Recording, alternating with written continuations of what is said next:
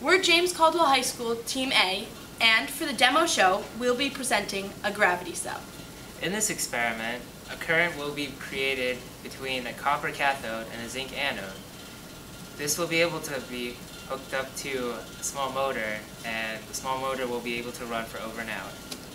When performing this experiment, it's important to be aware that copper compounds can be toxic, so care should be taken when creating the copper electrode. To start our experiment, we're going to add about 250 milliliters of 0.01 molar zinc sulfate. Next, we add 1 molar copper sulfate solution through a long stem funnel.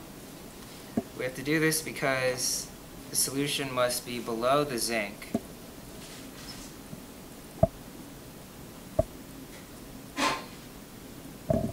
Because the copper solution is more dense than the zinc solution will float above it. The solution must be added slowly to prevent as little mixing as possible.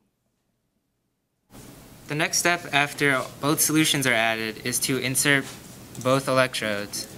This copper electrode was created by wrapping sheets of copper around itself. It must be inserted slowly to prevent mixing, as we did before with the copper solution.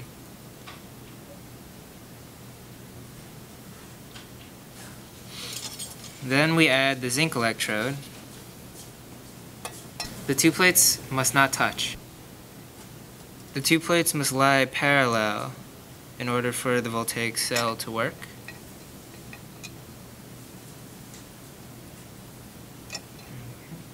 Finally, we must attach a clip to the tab of each electrode. Once inertia has been overcome, the wheel of the motor should start to spin. Once it overcomes inertia, the motor can run for over an hour. In this voltaic cell, electrons are able to flow through the wire from the easily oxidized zinc to the less easily oxidized copper. At the zinc anode, zinc atoms are oxidized to zinc ions and lose 2 electrons. At the copper cathode, copper ions are reduced to solid copper as they gain 2 electrons.